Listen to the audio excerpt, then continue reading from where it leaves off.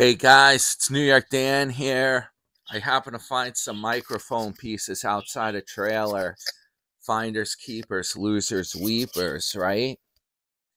So anyway, just getting going here, and I found out breaking news. Hurricane Milton, it's been upgraded to a Cat 5 hurricane. That's pretty severe. This just happened when I was setting my camera up. I just heard about this. Just 1% milk and fresh ground coffee from Whole Bean. Really good stuff. Best cup of coffee I ever had in my life. And it's healthy because I don't put a lot of crap in here. It's not Maxwell House either. This is premium coffee. I'll show you what I got. This stuff, it costs a little bit, but I think it's worth it. Let me show you. Hold up. All right. Check this out. This is what I got. This is real coffee. This is the good stuff. Pete's. I got it at Target. It's not, you don't have to be a millionaire to buy good coffee. They had these bags on sale, $8 each when you buy two. And the only catch is they're a little smaller than normal, 10.5 ounces. But I got the medium roast, big bang. And you can see right on the back, it says Whole Bean. And I grind it up fresh. You're not going to get the freshness if you buy that ground up stuff. And I'm going to tell you something else. Whoop. Okay, forget about it. The bag fell. If you buy that ground up stuff and it's got all kinds of flavorings with it, like pumpkin or honey, there's a few, hazelnut. That's the one Tim's always boasting about. Guess what? They're putting crap into that ground coffee to flavor it up. It doesn't taste that way naturally. You got to add sugary stuff into that coffee. They don't tell you that part. Even the whole bean, I noticed there's flavored whole beans like French vanilla. What they do is, if you look at the beans, you're going to see they're very shiny. That's because they're coated with some kind of sugary French vanilla taste. And then when you grind them up, that's where the flavor comes from. If you get regular whole bean coffee, the beans look like they're real. They're not doctored up. That's the thing. I'll show you this one here. Grab it anyway. Whoa. Maybe I drank too much coffee. Okay. I don't think so. I'm not drinking cup after cup like Tim. And then he wonders why he has like problems with glaucoma, right? They said you shouldn't be drinking caffeinated beverages if you have that kind of problem going on. This is what it looks like right here. You see how dry these beans are?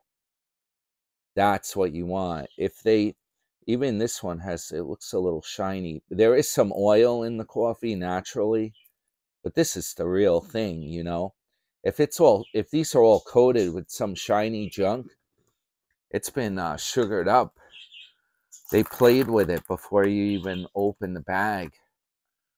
So, something to keep in mind when you're out doing your coffee shopping.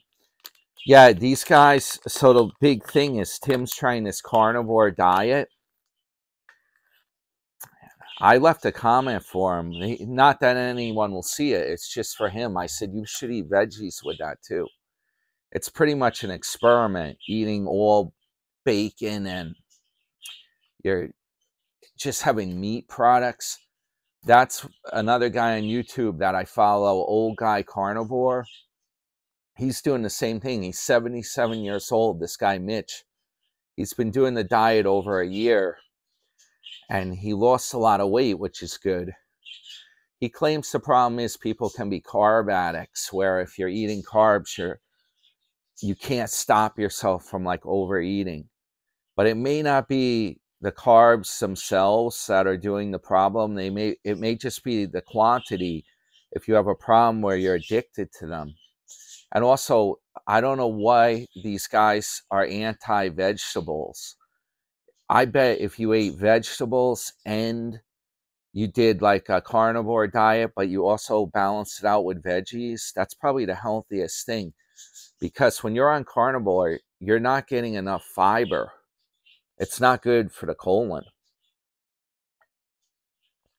So I watch these guys. I'm just curious how it's going, you know, what they're doing. Now, this guy, Mitch, he's a retired guy in Florida, just like Tim.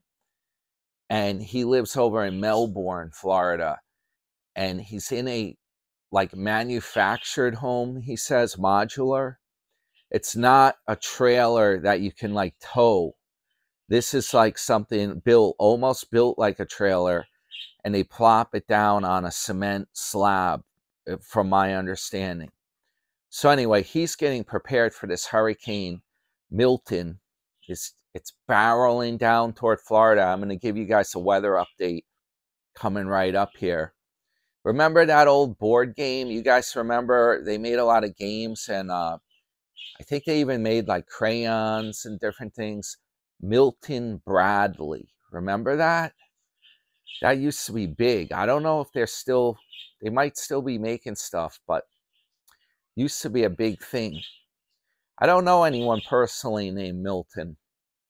I don't know how popular that name is anymore. But anyway, I wanted to talk about that. Also, I wanted to mention, I noticed a weird thing. Yesterday, I left a response to a viewer's comment in my video where I went over to the Mets to watch the Mets at the sports bar. And mysteriously, the whole thing's gone with the comment or whatever today. What the heck? Is it a trigger, some kind of trigger word in YouTube or some weird thing? It just vanished off the comment. I went in and tried to snake through all these comment settings and whatnot, and I tried to turn off any kind of blockage or restrictions on them. I don't get it. It somehow maybe the algorithm picked something up in the comment that caused it to just magically erase it. Very strange stuff, because we weren't talking about anything bad in the comments, okay? What happened was, I'm going to tell you because it got erased. The guy was asking me, how do you do all this stuff you do? Like, it must be expensive. And I replied with the comment I replied with was pretty long. Maybe that had something to do with it. But I was telling him, I'm like, believe it or not, I don't spend that much money. I do things that I get good deals on. Also, I'm not doing it with a whole family. It's just my girlfriend and I. So sometimes we split up things or we take turns paying. That makes a huge difference. When I went out to the Hamptons, the winery tour that I did, the playlist, if you look in the playlists on my videos, you'll see it. What we do is we stayed at a house that was my grandma's house, okay? So we didn't have to pay for a hotel. That saved a ton of money. Just the hotel cost out there or bed and breakfast, it would cost more money than we spent on the entire trip, right? Now, we had a lot of her friends came, and we were hanging out, having a great time. You'll see in the videos, right? Well, the good thing is everyone's paying for themselves. The wineries can be real expensive, but if you're just paying for yourself, essentially, it's not bad at all. And then it's just the cost of gas driving out there. The cruises, I'm going to do a whole video on this later, but I get casino deals where they actually comp to me a cruise. They give me offers. I'm going to do a whole video coming up. So the bottom line is I try to live large, but do it frugally without spending a ton of money on things. So yeah, that's how I do it. My Benz, someone left a comment about my Benz in the video I did over at the diner, the waterfall video. I showed you my Benz diesel, right? Believe it or not, it looks very expensive, but I paid chump change for that car. I only paid somewhere in the neighborhood a little over $3 grand for the car, okay? So That's part of how I do it. I'm very smart about what I do, and that's part of it. So anyway, I'm switching gears, trying to figure all the stuff out I want to cover. By the way, I did want to mention, I wanted to ask viewers too, okay? I saw a video that came up, I think yesterday. I was doing YouTube, watching it, kicking back. By the way, that's another savings I do. I don't even have cable TV. Nope. I have high-speed internet. I only pay $40 a month for through my cable company. It's fiber, and it's amazingly fast. I just watch YouTube stuff. Why should I pay for the damn cable TV? And a lot of stuff you can see right on YouTube, like the world news and stuff. You can see it. You just got to wait a few hours. They put it on at around 10 o'clock at night. So that's another saver right there. Why pay for something? You can get a ton of entertainment for free. Like, the cable costs are insane around here. I know one of my friends is paying around $200 a month for cable TV and internet. It's ridiculous. Okay, what I was going to say, the video put up by Atomic Sage, I happened to see the one yesterday. I was amazed. They've taken it to the next level, and I'm wondering how they do this. If anyone knows, leave in the comments. How complicated is this? Apparently I was schooled last time. They said Atomic Sage is Einstein. I was like, what? I thought it was like Jerry Garcia with the hair and stuff in the little emoji. So anyway, they got an Einstein, and they got it. It must be with AI, artificial intelligence. Pretty amazing stuff. They got this Einstein animated and talking, hosting the video. They blew my mind. How does a regular guy who's not like a computer expert do this kind of crap? Can this be done with like that Chat GPT or something? Or how do you do this with AI? Leave in the comments if you guys know. Is this something that can be done simply? Or are we talking you got to be like a computer geek to figure this stuff out? I was amazed that you could do stuff like that. And they put a lot of work into the video too, or it looks that way. They have a whole Winnebago that says Sarasota Tim, and it's like professional looking. It has like a nameplate on it. Wow. I don't know. I want to know how to do this stuff. It's cool. So hats off to that, to Atomic Sage there. So, Sarasota Tim. The hurricane, it turned out, first he was saying it was just going to be rain. Turned out things got bad fast. He got his neighbors, or his old neighbors, Raffaella, who I hear makes very good food, and this guy Fred, that she is apparently married to, perhaps. He calls her Miss Raffaella, though, implying that she may be single. Go figure. So anyway, our hero, Sarasota Tim, okay? You know what this reminds me of? Star Wars. You remember Han Solo? He swoops in, C-3PO, R2-D2, Princess Leia. Who else was there? Luke, maybe. They needed to get out of there. They had to get away. They had to escape. So Tim swoops in. Someone's ringing my phone, an unknown caller. Great. Suspected spam call. Unbelievable. Tim swoops in to save the day, right? Just like Han Solo. He's like, I'll get you out of here. I got me the Millennium Falcon. That's right, the Flagstaff. We're going to get in that, and we're going to get the hell out of here before this hurricane hits.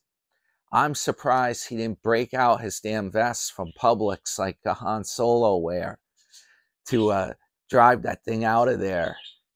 So he's headed up as we speak. I saw his video. He found the campground in Georgia. He's at it right now, but apparently he can't stay there. He's only got 2 nights. Then he's got to move the whole rig further out to escape the hurricane. Depending on which track it goes, who knows what's going to happen here. I'm on the edge of my seat. He was just talking about, I was curious about this myself. I saw him filming in the truck. I don't see Raffaella or Fred there. The other day he's driving. He shows the Dometic refrigerator in the back. Okay, I guess he's got one of them up front and one in the back, but he told me today on his video, he said they're riding with him in the truck. And he also talked, which I was curious about, sleeping arrangement. He said his theater chairs actually fold out so they could be like a bed. And he's boasting about how comfortable it is. And he also said he had to make some personal sacrifice. He's got a full bed in the back of the trailer, and I think he's sacrificing. He's letting Miss Raffaella sleep in the full bed. And he asked Fred, how does the couch feel? How does the home theater seat feel? Is it comfy enough for you? Because I think Tim might be in the full bed too. I don't know. But he's bringing them, he's rescuing them, keeping them away from the hurricane. And we'll see what happens with that. I'm also watching that guy, old guy Carnivore, the guy Mitch I was talking about. He says the hurricane is headed right for him. His manufactured home is essentially a trailer that's seated onto a slab. He cannot move it. He said he trusts it, though. He has a sun porch.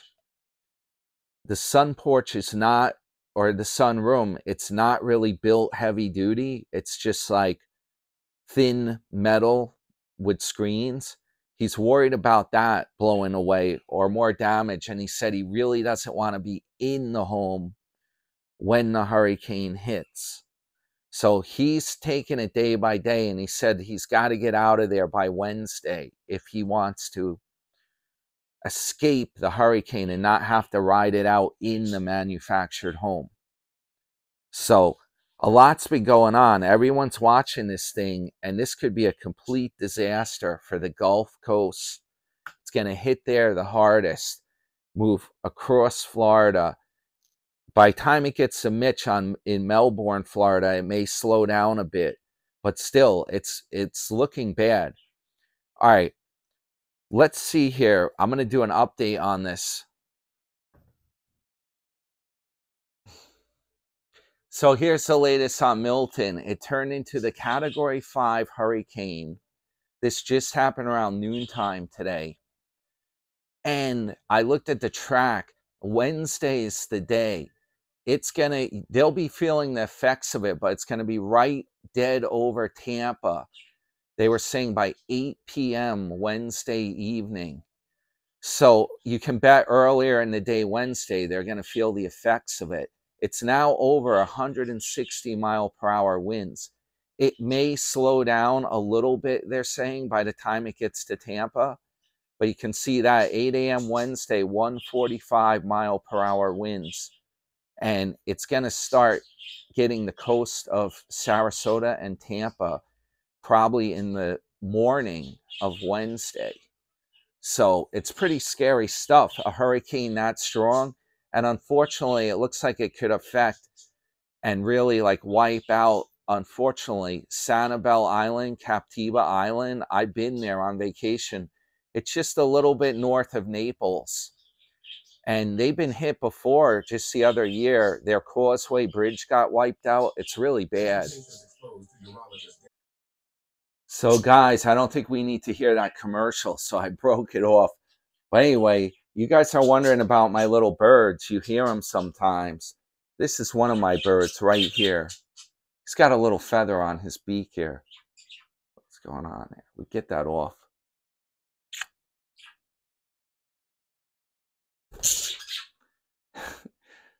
Anyway, I hope you guys have a great day. And yeah, we'll keep an eye on this hurricane. I'll be back if I'm on the edge of my seat with this stuff going on, I'll have to post a video if something comes up, you know. Keep an eye on it. Hope everyone's safe, has a good afternoon, good evening, or good morning, depending on when you're watching this. Hit the thumbs up for me. I'll see you guys in the next one.